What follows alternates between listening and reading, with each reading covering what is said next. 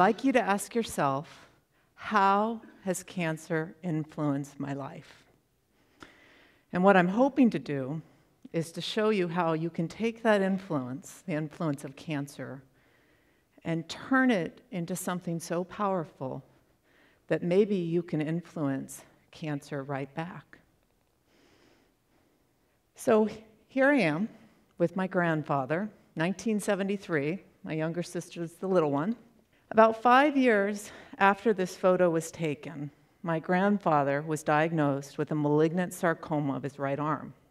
Now, at the time, sarcoma was treated with high doses of chemotherapy.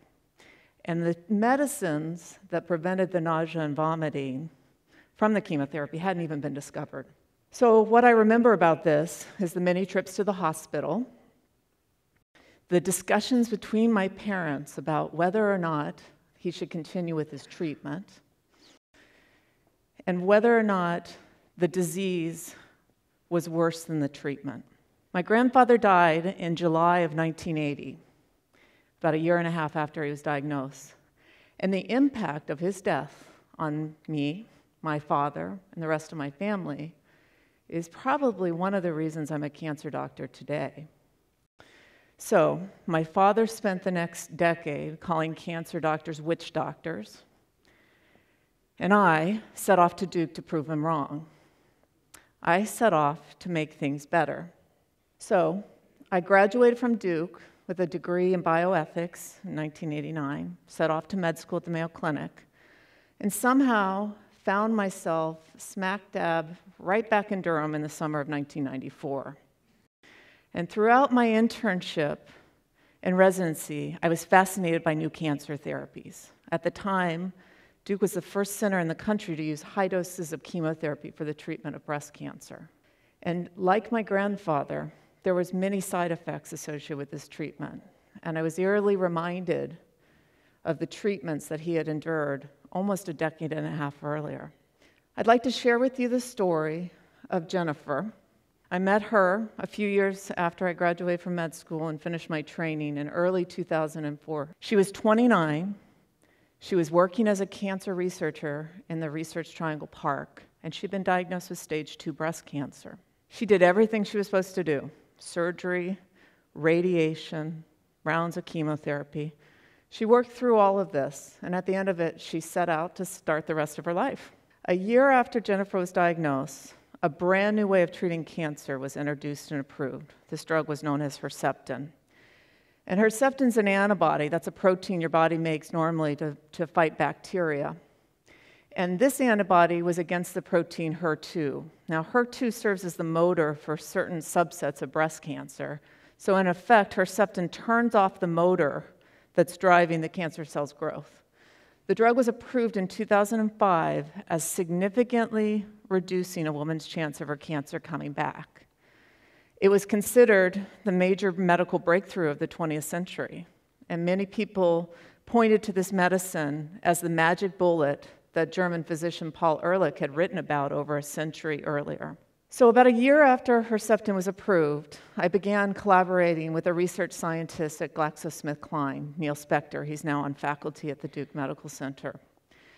And Duke's location close to the Research Triangle Park and the fact that it has world reputation in the field of cancer fosters all kinds of collaborations. Neil and I's collaboration was a little bit of chance, and really based on he had good science and we had a problem, which is we wanted to do something better in cancer. He was working at the time on a medicine known as lapatinib, and it also targeted HER2, but it did it in a different way. It was a small molecule inhibitor. So he and I spent the next 5 years studying this medicine both in the laboratory and in parallel into the clinic. And in 2010, I led a study that combined lapatinib with Herceptin versus Herceptin alone. And this study demonstrated that women lived, on average, over half a year longer if we added the lapatinib to the Herceptin.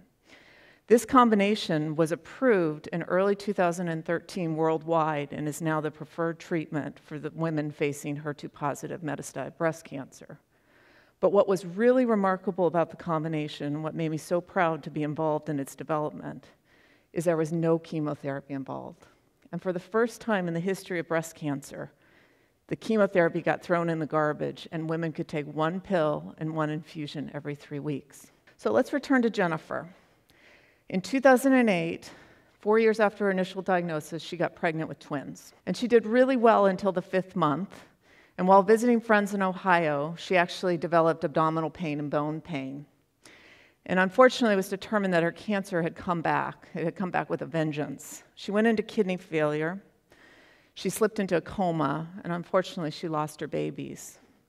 Now, her husband, Mike, was determined to do something, and so he actually had her life flighted back to Duke. She was on life support. She ended up in the MICU at Duke. And although everyone said, you know, things look really dire and it's unlikely treatment will help her, we quickly determined that her cancer was HER2 positive. And we actually started her on lapatinib and Herceptin. And then, nothing short of a miracle occurred. She actually got better. Her kidneys started working. She got out of her coma. The tumors in her liver actually started to shrink. She got so much better, she got out of the hospital. She went back to work as a cancer researcher. She's made a movie. It's won several awards on cancer research. And her husband, Mike's even written a book about the experience. Even today, she remains on the combination of lapatinib and Herceptin. In her own words, my favorite, she calls herself the best cancer warrior she can be. Now, I sometimes wonder, had we had Herceptin just 1 year earlier, could we have prevented this from happening? And Jennifer's story really reminds me on a day-to-day basis, every minute counts in cancer research. Every discovery in the lab, small or big, can make a difference between life and death for patients facing cancer. So after lapatinib, I didn't give up. And I heard about this concept of an antibody-drug conjugate. It's shown here in schematic on the video. And it was this idea that you take the chemo, you bind it to this antibody I've told you about, and it drops the chemo exactly where you want it, right on the cancer cell, by binding to whatever the antibody's targeting, kind of a smart bomb against cancer. And when I found out in 2009 that people were developing this in combination with Herceptin, I jumped on the chance to study it. This drug was known as TDM1, and Duke was actually one of the first places to get it, right in phase 1 testing. And what we saw very early on was this. You give the medicine once every 3 weeks, and people had no side effects. Their hair didn't fall out, there was no nausea and vomiting, and their tumors melted away.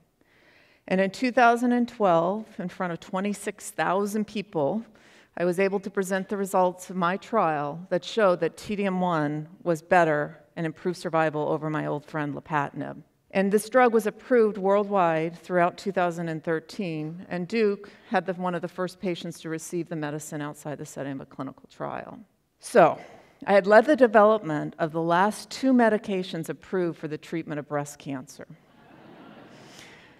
It was a lot of hard work and a lot of good luck.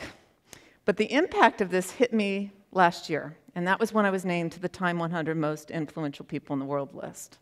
There were some impressive people.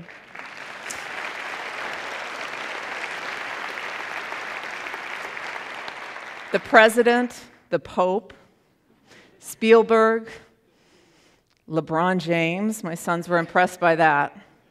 But about a year ago, and a few blocks, I guess, south of here, there was a gala that celebrated the people that had been named to this list.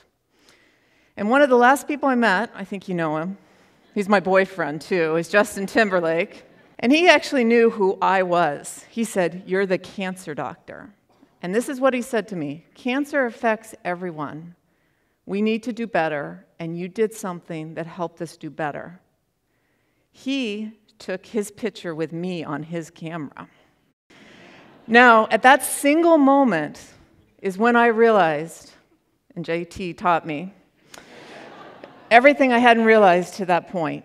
Cancer influences everyone, every day, and we still need to do a lot better. So why was I really on this list? Well, it wasn't really about me. It was about the teams of people that had helped me over the past 2 decades. My religion professors in undergrad who taught me to ask really amazing questions, the doctors and nurses who taught me throughout my residency and fellowship, the patients who still teach me every day to not let their disease define them. And it was really the Duke team that was on the list, not because of the influence of cancer, but because the way we had influenced cancer was powerful. Duke cancer researchers, I'd say all medicine, all researchers, have the capacity to change the world every day. I would argue we already have. So I started this evening asking you to think, how has cancer influenced my life? I shared my own story and shared with you how Duke has changed the face of breast cancer. Cancer influenced me very early on. You saw that picture when I was very young. And in turn, Duke allowed me to become influential. Cancer has probably influenced most, if not all of you. And I can't help but think that by supporting Duke, you can be influential too. Thank you very much.